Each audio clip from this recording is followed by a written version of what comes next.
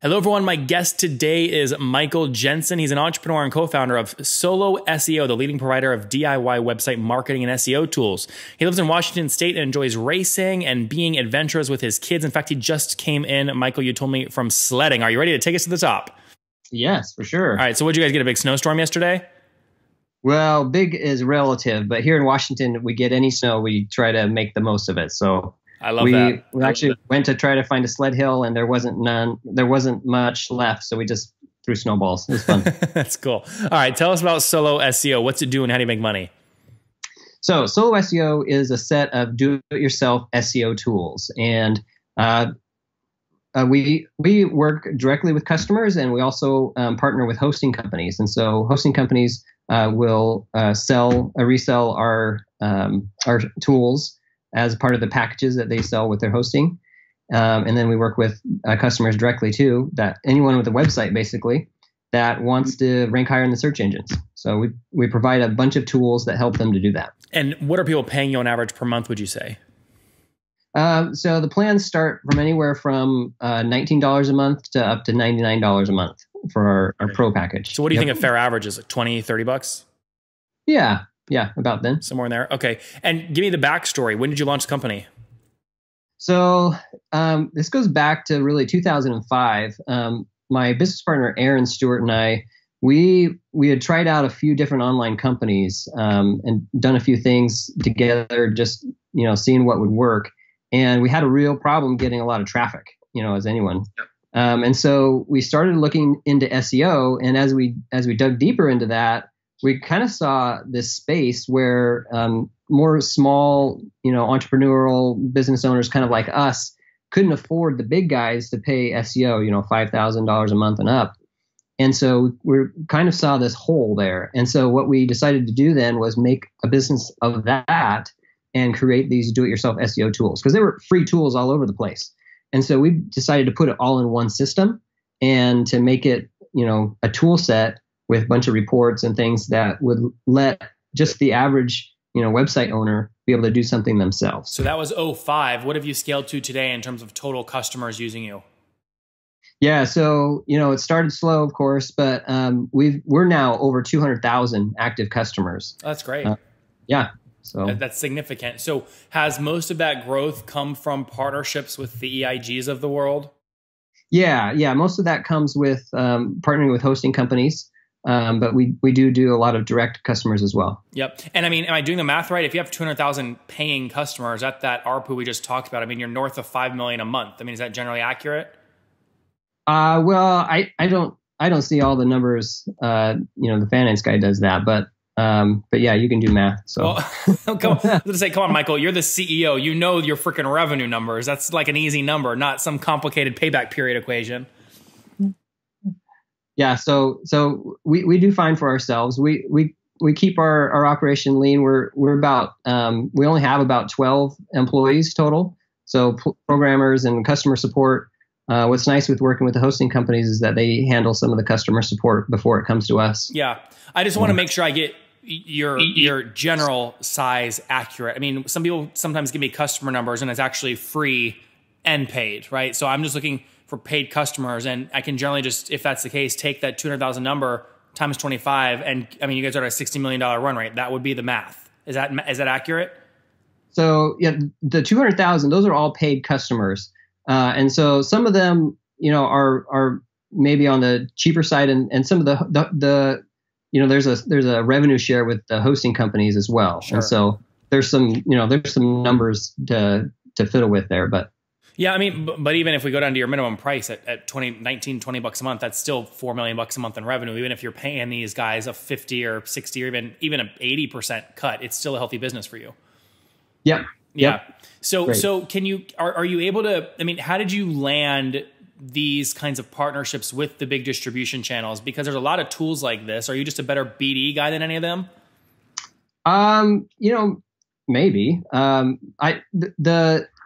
The first one that we landed was with, so one of my business partners is Danny Ashworth, and he started Bluehost itself, and then Bluehost got bought out.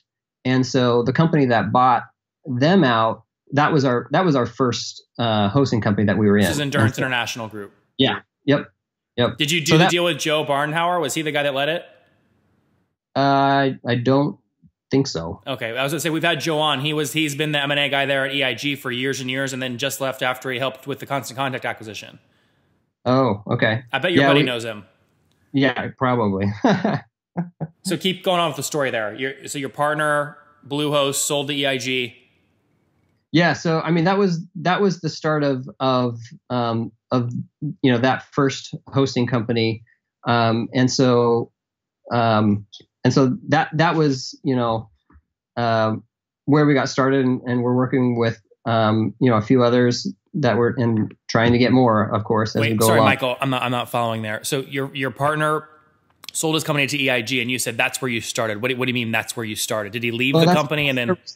That's where we started with EIG. So he was no longer with EIG, and so he joined with us, and that's where that relationship with EIG started. And are you just in their Mojo marketplace, or do you have a deeper relationship with them that others don't have?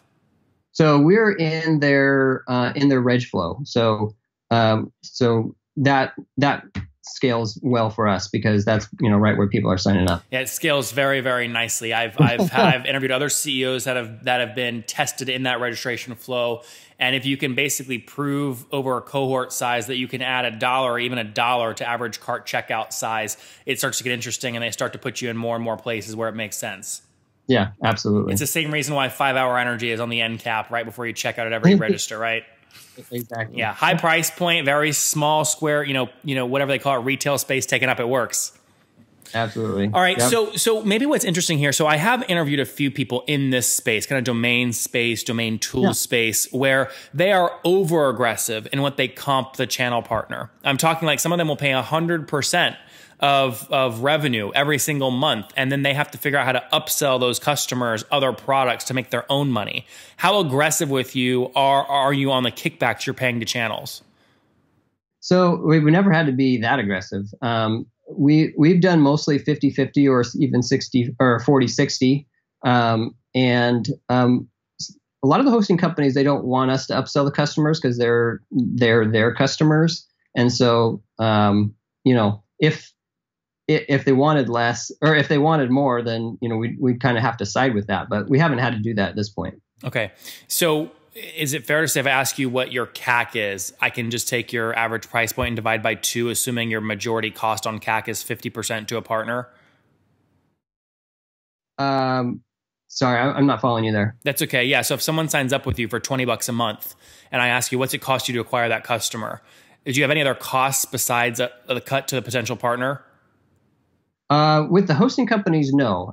With our direct customers, obviously there's marketing and,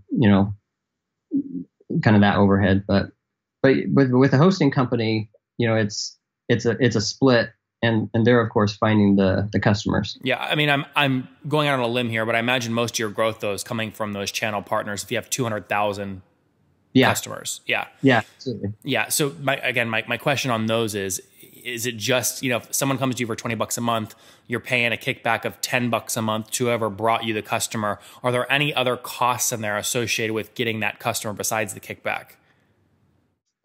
There's not. Okay. Not other than our own overhead, but yeah. Well, that wouldn't necessarily be a CAC. That's maybe like, you're talking like SG&A stuff. Sure. Yeah. Interesting.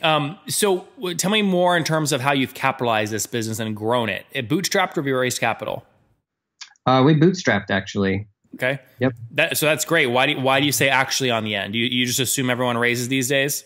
Well, I do assume that because it seems like everyone does. But yeah, we bootstrapped it from the start. So yeah, and I'm a programmer myself, so I built the first several versions of Solo SEO mostly by myself, and then as we've grown, of course we've hired more programmers and done more than that. So.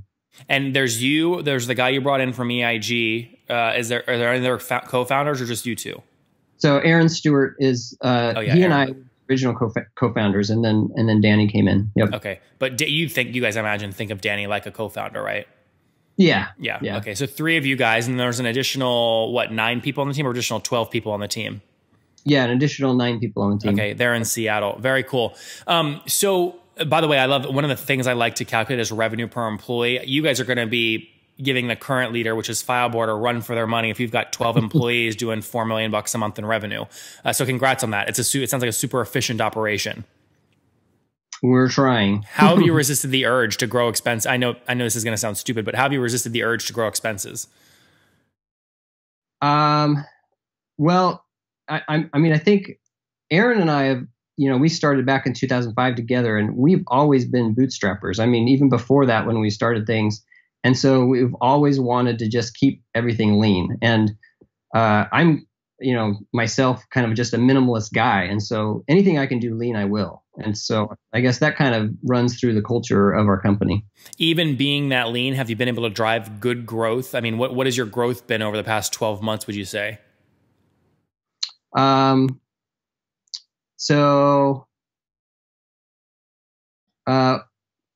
guess I don't have any specific numbers for you, but our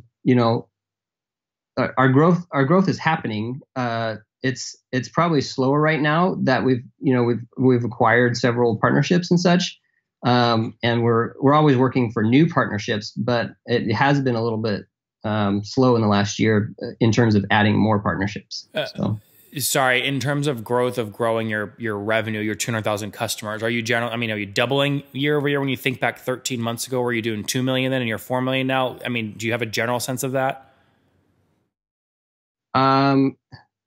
So honestly, I don't have any specific numbers for you, so I can't just throw those out, unfortunately. But Michael, people are gonna because we have about 5 million people who listen. They're gonna hit you pretty hard on Twitter. They're gonna, how does a founder not know if they're growing or not?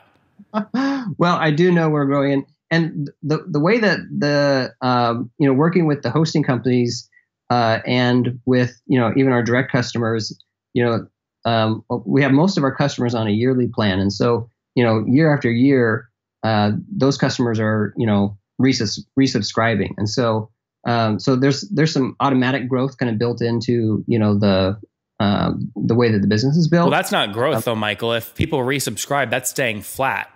You then have to add people on top of that to have growth. Sure. But then the growth is then from all the new signups that we're getting month after month. And that's right. We are growing. You just don't know what the number is. I just don't have any numbers for you. Do you have any? I mean, you must have some sense. I mean, it might not be exact number, but do you generally know if you've doubled over the past year, or you're flat over the past year, or you have literally no clue? Well, over the past year, we've grown probably between 2 and 5% is what I would say. Yep. Okay, so that's pretty. I mean, that's not monthly, right? That's annually. Right. Yep. Yeah. So, I mean, I love that you're bootstrapped and you're doing it, but many companies who have raised will go, oh my gosh, we would get killed if we only grow at 5% because they have to double every year. But you guys have full control of the company. It's a great place to be. There's cash flow. It's 2 to 5% consistent year over year growth, and you're totally happy with that. Yeah. I mean, we get happier as we make new partnerships and get new customers. But yeah, exactly. Talk to me about churn. Churn is typically tough, especially in the SMB space. What's your churn look like? So,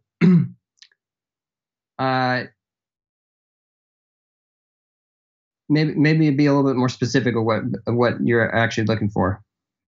Well, so I mean, churn, right? Which is a pretty typical SaaS metric, which is just how many customers are you losing? Are they sticking with you once they sign up? Yeah. So in terms of renewals, we're somewhere around 65 and 70% of those renewals. And so they stick around. They stick around for a long time. Yeah. And a lot of that, if they're a hosting company, it's if they end hosting, then they end with us. But other than that, the customers that are with us directly, it's usually about 55 to 60%. So. Yeah. I mean, so look, if you're retaining 60, 70% every year, it means you're churning 40 to, 30 to 40%. They'll stick with you for a minimum 2 years at $20 a month, right? That's pretty, I mean, what is that? $240 and no more than that, $480 in lifetime value. That's pretty healthy. Yeah. Interesting. I mean, if I'm EIG and I'm seeing how much I'm growing your business, I'm going, well, it makes total sense to just buy these guys and take the other 50% that they're keeping, right? They're only giving us 50%. I mean, why haven't you sold to EIG? Yeah, that's a really good question. So we obviously haven't, but you know. Break it down for me. Obviously, you can't say what you're actually doing, but break down the pros and the cons, because it seems totally, I mean, probably makes total sense to me. Yeah, and I don't know where they're at as a company, you know, but for us, you know, we like having the control, we like having the opportunity and the upside to it. But of course, if we had an offer for something, you know, who would say no to a good offer? So. Yeah. I mean, how do you think about, though, what a good offer is? I mean, I imagine this is a business that's pumping out cash flow for you guys, the 3 founders, and maybe have a revenue share plan with the team. But, I mean, how do you think about what a good offer would be? I mean, what's your decision tree look like? You're an engineer. I'm sure you have a decision tree for this kind of thing. I don't have a formal decision tree for that. You're married, right? I am. Yep. Let me ask it this way. If you're doing $4 million a month right now gross, it sounds like you're probably doing half that because you have a hard cost of 50% to the channel partners. So call it 2 million, right? Or 48 million annually. Let's say EIG offered you 2x that. So let's say 100 million bucks. If you had to sit down at a dinner table tonight with your kids and your wife and say, guys, honey, I just turned down a $100 million acquisition offer. Do they kill you? Probably. Okay. So 100 million is your number then. Right. No, I am serious. So I'm being kind of funny, but I am actually serious how you and your founders would consider offers with something that's so profitable. Yeah, I mean it would come down to, you know, if that's a good offer or not. Yeah, but Michael, you understand why that's not helpful for anyone listening, right? No one understands what that means. Sorry, I'm not more helpful. Well, like, treat yourself like an algorithm. The only reason an algorithm gets smarter is by understanding its inputs. So for you to get a great outcome, what inputs are you feeding into your brain to figure out, is this great or not? Yeah, I mean, part of it would be, you know, if us as partners were ready to move on to something else, and that was enough to, you know, to put us past that. You know, I think I don't think it would be overly complicated. I think it's just that, you know, the offer hasn't come. So. Yeah. So you're not in acquisition talks right now with anybody. No. Interesting. Would you ever consider raising capital? Yeah, if the right partner came in with, you know, with something that would, you know, give it, you know, take us to the next level. Absolutely. Yeah. All right. Let's wrap up here, Michael, with the famous 5. The first one. What is the last book that you read? The last book that I read. So I've been reading this book called Actionable Gamification. So I've been really interested in just the concept of gamification, kind of as, you know, on the business side, personal side, it kind of applies everywhere. It's by Yukai Chow. Good. Number 2, is there a CEO you're following or studying? Not necessarily. I read last year the Zappos book, Delivering Happiness by Tony Hsieh. So I mean, if I would pick one, that would be it. Number 3, besides your own, what's your favorite online tool for building a business? You know, it's kind of simplistic, but I like Google Docs and Google Sheets. We just use them all over the place. It's something really simple, but they're super useful. And number 4, how many hours of sleep do you get every night? 4 to 6 would be. Ooh, okay. And what's the situation? Married, kiddos, how many? I've got 4 kids, so 4. I do a lot at home, so I kind of skip on the sleep a little bit. And how old are you, Michael? I'm 38. Okay, last question. What do you wish your 20-year-old self knew? Probably focus on one thing. You know, when I started out as an entrepreneur, I was kind of like doing a bunch of things. And so I would probably say, try to focus on one thing. Solo SEO founder Michael. He says he would have focused on one thing. Launched his company back in 2005 and has resisted the urge to raise or sell with his partner Aaron and their third partner coming out of EIG after he sold Bluehost to them. The company is now serving over 200,000 customers. They've amassed that amount of customers, mainly relying on channel partnerships with hosting companies. Each of those customers pay on average $20 per month at a minimum, so about $4 million per month there, and revenue, or about $50 million annually. Obviously, a big cost is the cut back to the channel partners, but still healthy. 30% logo churn annually, maybe up to 40%, depending on the cohort. Healthy LTV at about $480. Super high revenue per employee, which I love. They've done all this very efficiently with a team of 12, totally bootstrapped up there in Seattle. Michael, thank you for taking us to the top. Hey, thank you.